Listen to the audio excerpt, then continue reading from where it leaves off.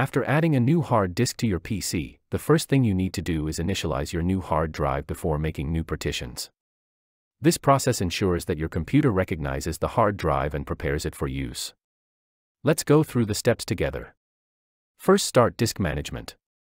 You can do this by right-clicking the Start button and selecting Disk Management. In Disk Management, your new hard drive will be listed at the bottom if it's properly installed. Take note of the little red icon, which indicates that the hard drive has not been initialized yet. To initialize the hard drive, right-click on the name of the drive and select Initialize Disk. In the Initialize Disk window, you'll need to select a partition style, either MBR or GPT.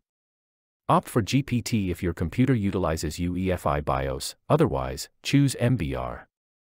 You can confirm if your computer uses UEFI by going to the System Information.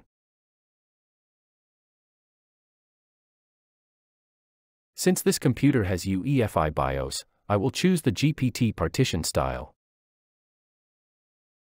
Now that the new disk is initialized, we can create one or more partitions from the available unallocated space. To create a new partition, right-click the unallocated space and select New Simple Volume. In the Simple Volume wizard, select the partition size and drive letter, and choose NTFS for the file system type.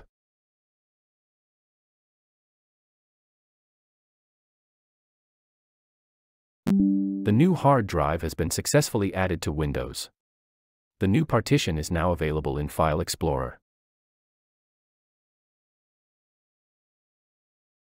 This concludes our video. I hope this was helpful for adding your new hard drive to Windows.